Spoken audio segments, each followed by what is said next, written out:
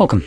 In front of me is a OPPO A40, and today I will show you how you can hard reset this device through recovery mode.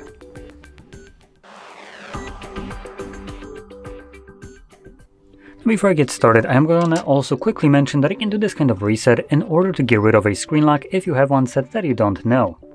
Now, with that being said and out of the way, this will also most likely mean that your device will become FRP locked, and that is caused by removing a screen lock and performing a reset through recovery mode when you have a Google account signed in on a device, which is basically what I'll have. And I'm mentioning that because this device will be locked for me afterwards, and I'll be recording a video on how we can bypass this first and then completely remove this kind of verification altogether later on. So if that is something that interests you, then stay tuned. That's going to be a next video.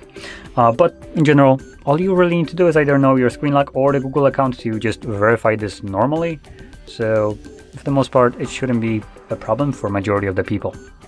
Now, with that out of the way, let's get started. So I'm going to begin this process from the lock screen as though I didn't know my pattern. And first thing you want to do is hold your power button and select power off. So you're just going to swipe down. If it's not bringing this up by just holding power button because it has the Google Assistant, try volume up and power button, or volume down and power button until it shows this out. And swipe down to turn off the device. Let's give it like a solid 10 seconds. And once it turns off, you want to hold your power button and the volume down at the same time. So I'm going to do that right now. After a moment, you will feel a vibration and OPPO logo will show up, at which point you want to let go of the power button.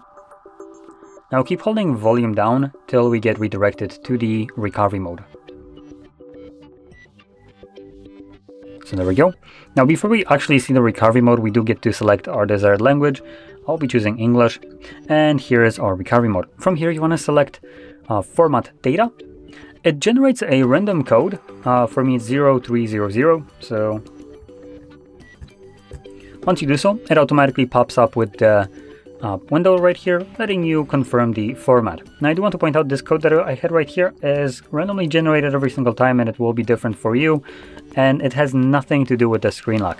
It's just a kind of like a confirmation that you do want to go through the factory reset and you didn't press on it by mistake. Anyway, I'm gonna select format. This will begin formatting data right here, and it only takes a couple seconds, at least at this stage. And once it's finished, you should get a pop-up. There we go. So click on OK. This will then immediately reboot the device and continue resetting it in the background.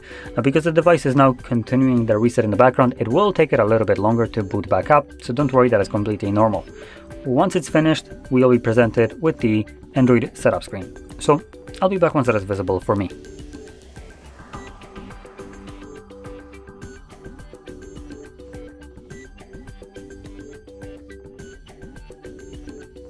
And as you can see, the process is now finished and you can set up your device however you like. So with that being said, if you found this video helpful, don't forget to hit like, subscribe, and thanks for watching.